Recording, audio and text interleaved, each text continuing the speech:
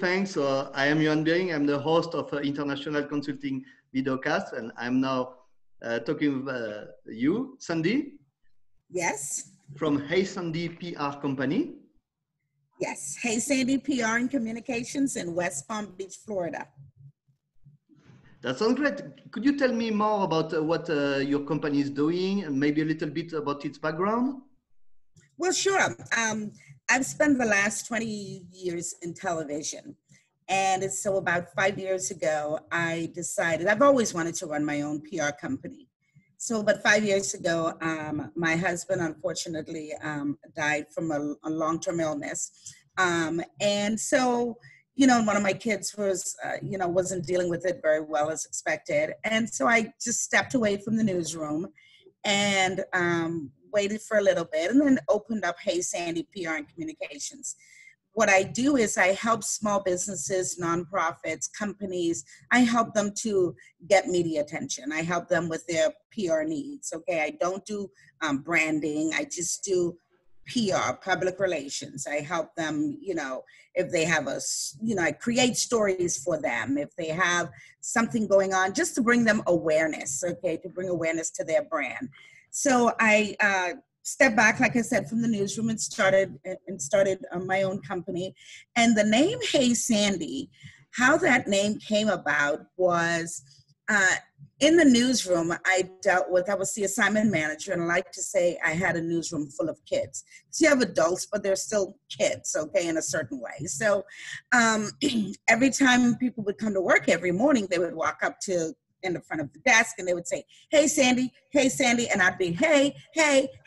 And so when I was ready to start my own firm, I, had a group of friends, Marie and some other friends of mine, and I'm sitting there and I'm like, well, what am I going to name myself? And one of them just said, well, that's a no-brainer.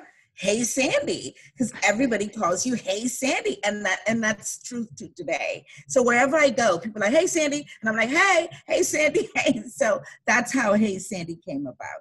But I love what I do. I love getting media coverage for small businesses, nonprofits. I love to see people when they see themselves on TV or in the newspaper or on the radio or on podcasts.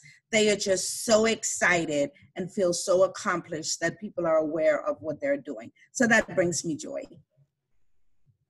Yeah, actually, Hey Sandy is very catchy. Thank you. I love it. That sounds very nice. Thank you. So you mentioned you worked in medias for 20 years. Yes. Yes, I worked in the television station.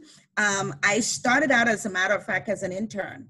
And I started in the television stations when Hurricane Andrew happened in Florida. That was many, many moons ago. Okay.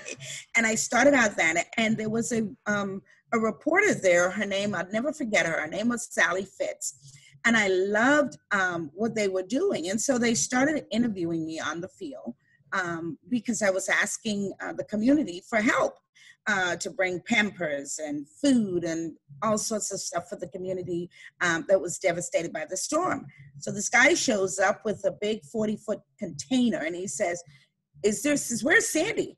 And I just looked around. I'm like, here I am. He said, well, you just said you wanted, you needed Pampers. He said, well, I got you a 40-foot container full of Pampers. I was, what? And I realized the power of the media at that time. And so, of course, I wanted to continue on. And Sally Fitz got me in as an intern. And she said to me, and I'd never forget, she says, now you're in here as an intern, you need to make your own way. You don't need to be hanging around my desk or what I'm doing. You need to make your own way in what you want to do. And I took it from there, and I did. And I moved up the ladder, ended up leaving. That was WSVN in Miami. I worked with WSVN for 10 years, then left and went to WIOD, News Radio 610 WIOD, reported there, had a baby in the car, my 5th son in the news car after I was done with work. That was interesting. And then I left the news business and we left Florida for a while. We went to Colorado. stayed in Colorado for a little bit, and then my husband got sick. And when the doctor told us that he was terminal, he said, it's time for us to get back to Florida so you can be close to family. So I have family in the Bahamas. So I ended up coming here, very close to family. So when he passed, I was able to be surrounded by family, friends. And at that time, I went back into news, which was great. So during the news day, I was responsible for helping reporters with their stories. So they would come in and they would give me story pitches. And if it doesn't fit into what our plan was for the day or the branding that we wanted, or the platform, I should say, whatever we wanted, I would help them to either make that story the way we needed it to be, or I would assign them stories, I would assign them stories that I have already pre-selected for them to do. So I built a great relationship with them, because especially the new reporters coming into a market, you don't know what the bosses want. And I was one of 3 people who decided practically on a daily basis what went on air and what didn't. And you don't know what they want. And so it's kind of intimidating for the younger reporter. So I think that's how I got such a great relationship with them, because the ones that were a little nervous, I would always walk them through things. And if they came in and they didn't have a story idea that was really good, I would give them my story idea and I'd say, pitch this as your own. And that went a long way. And I knew the stories that I pitched would say, yeah, we're going to take the story, we're going to do it. So I would give them that power to pitch it as their own. And they felt like somebody was helping them and just working with them through a difficult process until they learn the market, learn the people, learn who they needed to be, who they needed to talk to, learn who people they needed to have in their Rolodex. And I think that's the mommy in me, that I always wanted to make sure that everybody was taken care of.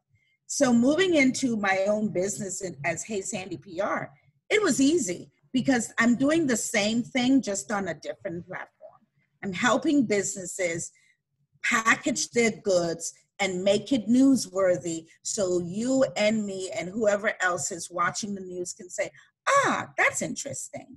Mm-hmm. Because not everything is newsworthy. And it's hard sometimes to tell clients, well, what's the story value? What's the news value? There's no news value in this. Well, what is it? And sometimes there aren't any news values in stories. Sometimes they're just stories that you just put out there. And there's a time for that and there's a time not for that. So I really enjoy what I do. Okay, that sounds amazing. Well, looks like you have a lot to say. Sorry. Which is perfect, especially for our auditors. So now let's move to the first part then, as we want to talk about Telework 101, and what is Telework and why do we need it? Well, here's what Telework is. So, Telework 101, what is it? Why do we need it? You work from home, right? You work remote, yes. Or you work from home. What is the difference? Telework, work from home, work remote. Is it the same? Is it different? I think it's the same. Telework, it's the same. For me, it could be a little different in that I work from home, so I have my own business. In a teleworking, I guess, the person who's teleworking could be required to go into the office every now and then, I guess. I that's the only difference I would see what telework is. But for me, I like to call it, I'm working remote from home. So I have so many different options to do whatever it is I want to do in my business. And why do we need it? For people like me who still have a family, who has a family, or who has, not only having a family, you probably just don't want to be commuting every day back and forth. It cuts down on this whole brick and mortar thing. It cuts down on the expenses that you got to put gas in the car. You have to, buy, a bunch of new clothing for work. Yeah, you still have clothing that you have to wear at home, but you don't have to be meeting with people every day. In my field, I don't need to meet with somebody every day. There's a lot of work that I do behind the scenes. Okay, that I don't have to sit in front of a customer every single day. So I think it creates more productivity, and I think more companies are going to start to look towards teleworking more. I think especially because of COVID, and you want to be you want to be home. You don't want to be, out there getting whatever it is that's out there. So I think teleworking is here, or remote working is here to stay. I really don't see me going back into a traditional work setting ever again. Can I ask you, for how long are you teleworking? You mean I've been doing this now for about 4 years now. Which is a lot. Okay, so you're an expert in teleworking. Yes. When I first started doing my own business, I was working along with another friend of mine who has her own company, and I was helping her out.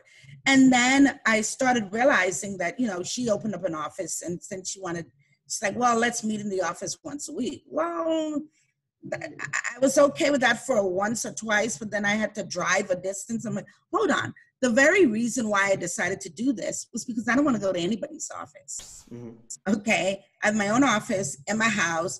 I can put on sandals if I need to work. I don't need to be in somebody's office, so I revisit that. And I'm like, no, that's not going to work for me. I need to be here where I can shut it down, close my door, close my office door. I can go into the kitchen and I can have dinner made in no time. And that's easy for me. And I love it. Yeah, I understand what you need. I've been working myself from remote, at least, or from home for so many years. And yes. But so this is your work environment right behind you, right? Is it yes. Right now? Yes, this is my work environment behind me right now. I am in my living room right now. And I am going to, however, I have my son that's living with me, my 23-year-old. He just, him and his fiance just bought a home. So they're going to be moving out in about a week and a half. So I'm taking his bedroom, which is downstairs, and I'm going to turn that into my office. That's a big step.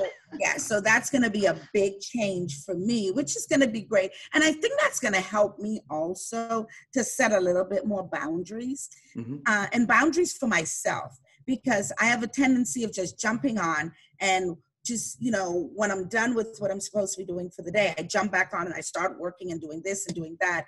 And a lot of times my daughter would say to me, my 14-year-old would say to me, Mommy, are you still working? Are you still working? And I have to really pay attention to that from time to time. So I think with me setting up my own office having the office set up and closing that door. And when I leave that door, I consider that work.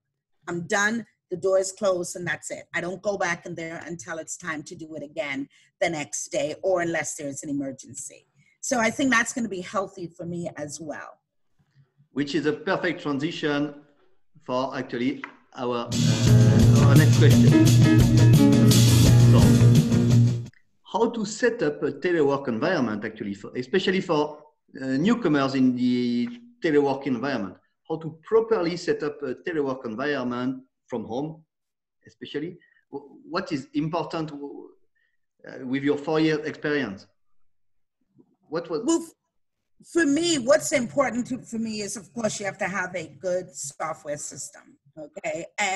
But you need to know how to use it. And I think we just noticed that I didn't, I had some issues earlier when we were coming on. And, even though you set up your system and whoever is working with you, make sure that the people that you have working with you, everybody's skill set is different, okay? You can't have everybody who's working with you that has the same skill set, okay? You have to have a person who knows how to do all the software stuff. You have to have a person who probably is doing the running around that needs to be done, which I do a lot of running around. Marie does all the software stuff that needs to be done. Kelly does, she helps with clients in many different ways. Surround yourself by people who have different skill set. I think that is very, very important. And make sure you have what you need. Okay. And I think that's pretty simple in order to, it's kind of almost like the office. Think about it. If you went into the office, if you need a stapler, are you running around looking for it? You have that stapler right next to you. Mm-hmm. Have the things that you know that you need right next to you so that you can be as productive as possible during the times or the time that you have allotted yourself to work from home. or to tele-remote or whatever you want to call it, if you're saying that you're going to work for 5 hours today, okay, well, you have everything that you need to have 5 hours of productivity. Okay, just set those goals and set that right from the beginning. And I think everything will be okay if you do that.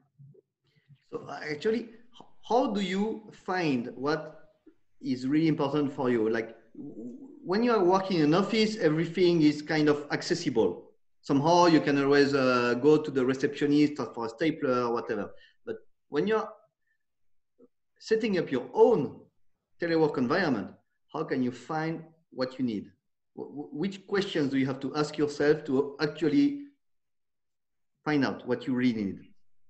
Well, I think you need to find it, first of all, what's your goal? What is your goal? And what do you need to be able to accomplish that goal? Okay, I can say that let's just say that I'm I do want to get my clients on TV. Well, what do I need in order to get my clients on TV? Well, first of all, I got to create a story depending on what the platform is. If I want to get my clients on to talk about something in COVID, well, it has to make sense. So what do I need to do? I need to research that. What am I researching? I need to find out the stats of whatever it is I want to do. So whatever it is you want to do, or whatever business it is you're doing, you need to do the research to find out what do you need in order to accomplish where you're trying to get. Does that make sense?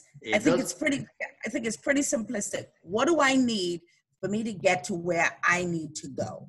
What materials I need to have? Do I need a pen? Yes. Do I need a paper? Yes. Do I need a computer? Yes. Do I need a printer? Yes. No. Do I need a stapler? Maybe. Yes. No. Whatever it is you need, you jot that list down of what you need, and then you get it. And once you put those things in place, then you start to do whatever it is you need to do. Makes sense. So it's better to be goal-oriented whenever you are setting up your telework environment. Exactly. Set up the environment. And do you need a lot of quiet time? You know, if you need quiet time, then you need to put a place where nobody is going to bother you. Okay. For me, it's a little bit different because I need quiet time when I'm doing podcasts or when I'm doing, when I'm interviewing a client. So you mean like specific time frames? Not specific time frames. Okay. I'll tell you, during this whole thing, I have a son that has autism. He is 19 years old and he's living with autism. Okay. And he's asleep right now, so which is great. But during the times that, the whole COVID and which we're still going through it right now, and school had to stop and he's here at home, I had to revamp how I did things, because if he woke up right now, he'd run right here and come right here to the screen and see what I'm doing. Sometimes that's not appropriate for whatever it is I'm doing. So I solicited my 14-year-old daughter's help. Okay. And I said, hey, listen, you want a job? And I started paying her to help me on a weekly basis. I said, okay, think about this as you having a job.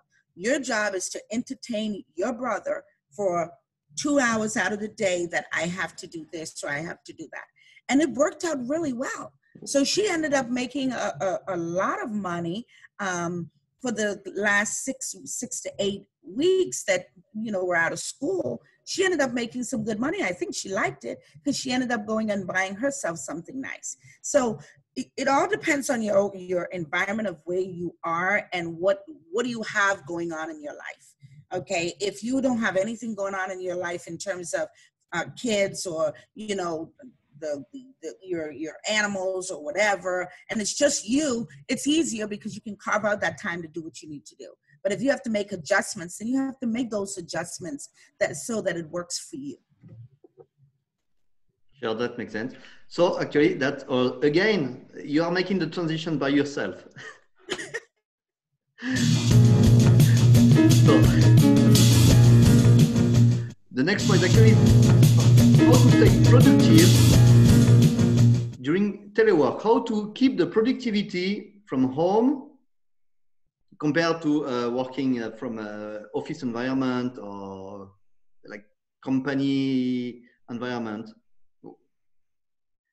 Set yourself up for the amount of time that you say you're going to work, or whatever time is required of you to work. For me, it's a little different because I have I have my own business, so I can set my own schedule. But once I set that schedule, like if I have conference calls with clients, okay, I try to set those calls up on the same day, okay, that I can call from in the morning right down to maybe 2 o'clock. I have a conference call every hour, every other hour. Set that for that one day.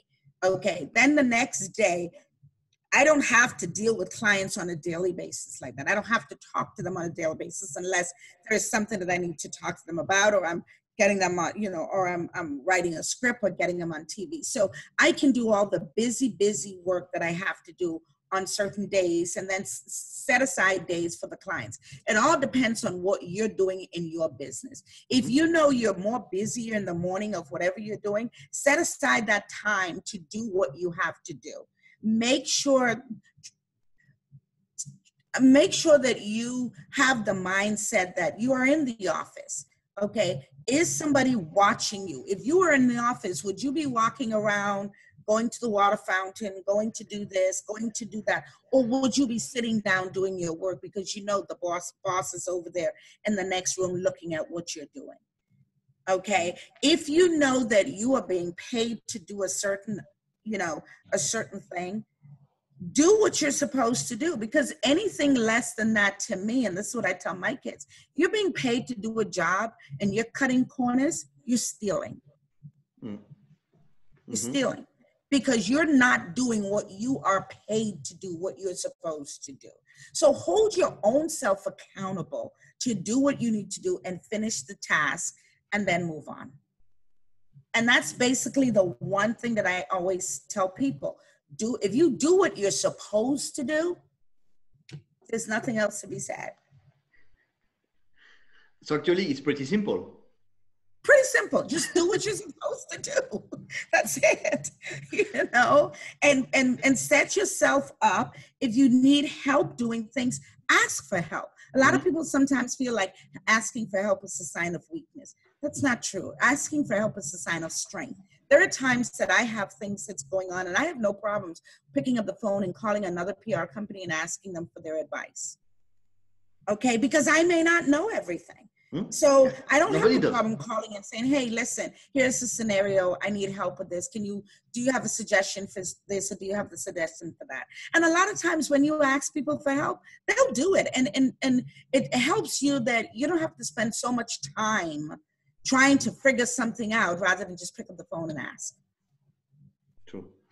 But it might probably be more complicated for people to ask for help while they are teleworking than while they're in the office and their colleagues are accessible from, just from the next office, next desk. You know what, that can pose a problem too, because your colleagues are right there next in the next cubicle, But you know what? Let me go back to that. We are in the world of texting. Sometimes your colleagues are right next to you and you're still texting them. Okay, so that works the same. I can't tell you the amount of times that I'm sitting right next to somebody in a meeting and I'm texting them. So you can, if you have an issue at home and your person is not next to you, you can text them. I don't think it's overly complicated, unless there's some really, really complicated thing like a software, computer this, or something that's extremely complicated. Well, that's a different story. I mean, it's not a one-fit-all mold. It all depends on what you are doing and how complicated your job is. So I don't want people to think that, well, you don't know what you're talking about, because I don't know what I'm talking about in terms of if you are doing something that's more complicated. I'm saying if it's not a complicated thing and you know what your goals are and what you're doing, it should be pretty simplistic for you if you put those systems in place to make it simplistic for you. That's what I'm trying to say.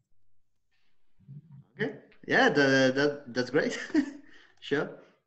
So, which brings us actually to the next part of our interview. And now, as a pretty experienced teleworker, do you have some actionable teleworking tips that you can share? Like really? Well, I would say, yeah, practical tips. when you're ready to go to work, make a task list. Okay, I have my list of tasks that I have to do today that I need to get accomplished today. Rome was not built in a day, so you're not going to get everything done in one day. But make a task list. What are the things that are important that I need to accomplish today? Do I need to speak to this client? Do I need to speak to that client? Can this client wait? Or do I need to talk to this reporter? Or do I need to talk to that reporter? Or what deadlines do I have? Make a task list of what you have to do. Set your office hours for what you want, for the time that you want to give productive work to your company or to your business, whatever you're doing. What are those productive hours? Don't say I'm going to work from, all day today from 9 to 10, from 9 o'clock in the morning to 10 o'clock in the night. That may not be practical. Set practical hours for what you are going to do. Take a break in between. Set your lunch time. Okay, I'm going to break for lunch at this time. I'm going to break for a snack at this time. Okay, whatever it is, just the same that you would do in the office, do those things. Okay, and I would always say to people, be good to yourself. Don't be too hard on yourself. Be good to yourself. This is just work, okay? And this too shall pass. It's just work. Have fun at what you are doing. And if you don't have fun at what you're doing, find something that makes you have fun at what you're doing. Okay, I never want to be in a job because, oh my God, I'm making so much money and I'm miserable. I want to have fun at what I'm doing and I want to enjoy what I'm doing. So I may not make a whole lot of money in a certain field, but you know what? At the end of the day, I'm happy. Mm-hmm. And to me, that is more important than anything in life. Family, friends, faith, love, those are the important things in life. And that's what's important to me. I definitely agree. Actually, I have some questions looking at your webcam and seeing your background office. Did you make any change in your home to be able to telework? Or I don't know, how long do you have this home? Did you start teleworking this home or you started teleworking after you got it? Did you No, I started teleworking in here. I moved in here about 5 years ago, and I started, to open my business at the same time. And I had to figure out where would I put my desk. So my desk is in the corner of my living room. And that's something that I really don't like because whenever, if I have friends over, if I do entertain, when I used to do a lot of entertaining with, COVID now you can. One of the things that I normally did when I worked as a reporter was on Thanksgiving or any kind of holidays, when I worked at the TV station, all the new reporters and producers who came over, who were working and they didn't have families over here, I would invite them to my house during the, 4th of July, Christmas, Thanksgiving, especially Thanksgiving, I would invite them over to my home. So this was one of the things that I didn't like was because I have right here, my desk right here in the living room. So I love my son. I'm going to miss him. But once he's gone, I can move all of this into my own office. And that would be an adjustment for me, which would be great. So once I come out, my living room is my living room. I'm not seeing work. And my mind isn't, playing tricks on me. Oh my God, let me run to the desk and sit. Is there something I need to be doing? So I think also that will help me as well when I move this into the, to the office that I can close the door. That would be a great transition for me. And I'm looking forward to it being something positive for me to be able to shut things down when I need to shut it down and just come out and in the living room, hang out with the kids or go upstairs, that kind of stuff. Okay, well, okay. That sounds all good. So actually, well, it was a pretty interesting discussion. We're already reaching the end of this episode. So you have a lot of insights for new teleworkers, even experienced teleworkers, because you have actually a lot of experience also going through different stages of family life. Yes, that's absolutely. That's very, very interesting. Yes, so, I have 6 kids. Yes, okay. Some of them are grown and have families of their own, so that's a plus. Whoa. Well, that's maybe a topic for another discussion. Yes. So to wrap up, do you have any few short sentences that you would like to say? Maybe tell us a little bit more about also your business, Hey Sandy PR. Well, if you're looking for PR in West Palm Beach area or anywhere globally, if you need PR, hey, hit me up, heysandypr.com or heysandypr@gmail.com, or you can look on my website, or you can look at your website and you will have it right there on your podcast and your website. We'll share the links. Yes, absolutely. So we'll share it, but it has been great. I enjoy what I do. Thank you very much. It seems like you're enjoying what you're doing as well. And that's great. Reaching out and are you having fun? Always. Yes, good. Wonderful. But thanks for having me. I really appreciate it. It's been good. Yeah, well, for me too. So actually this was a very interesting episode. So it was International Business Consulting Podcast. I was talking with Sandy PR, right from Florida. Which city again? West Palm Beach, Florida. West Palm Beach, Florida. It has been a very interesting talk about Telework 101 and hopefully giving some insightful tips for new teleworkers. Thank you very much, Sandy. Thank you. Very good. Very, very interesting talking to you. And who knows, maybe talk again in another episode. Wonderful. It has been good. Thanks, Sandy. Bye-bye.